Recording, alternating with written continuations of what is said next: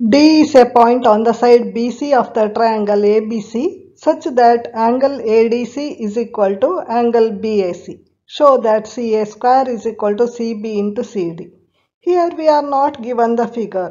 So now let us have the figure, means triangle ABC. Let us have it.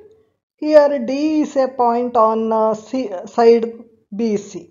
This is the point D on the side BC such that angle ADC is equal to angle BAC. So angle ADC is equal to angle BAC. Show that CA square is equal to CB into CD. Here now let us rewrite the relationship CA square is equal to CB into CD. Here CA, let us bring CD to this side. CA by CD is equal to, here CA into CA, that is CA square. So let us bring CA to this side. So CB by CA. I think you have understood this clearly. So CA by CD is equal to CB by CA. Here where is CA in triangle ABC?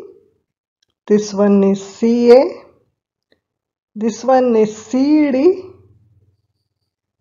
CB in triangle ABC, CA once again in triangle ADC. So now we are involved with the triangles ABC and ADC.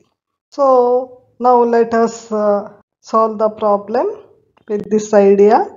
Now in triangle ABC and in triangle ADC, we have angle A in ABC, that is angle BAC. This angle is equal to angle D, that is ADC. Why we are given? Here it is. So the reason is given. Now this angle C is common to both, isn't it?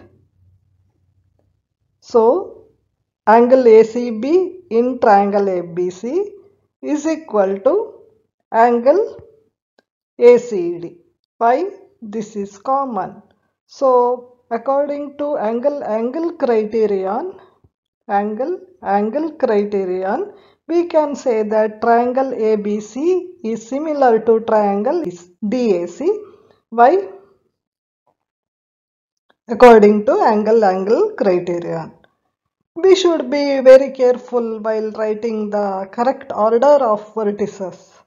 Angle A is equal to angle D, isn't it? So first we have to write, we can write, order should be like this. Angle B is equal to angle A. Angle C is common. So we have written the triangles in correct order of vertices. So if two triangles are similar, then their corresponding sides are in proportion. Which are the corresponding sides? CA in triangle ABC, this is CA. Corresponding side in ADC is CD. CB is side of triangle ABC. CA is the corresponding side of triangle ADC. So now cross multiply it. CA into CA is equal to CB into CD. Let us now write it. CA square is equal to CB into CD. This is the result we wanted to prove. So hence proved.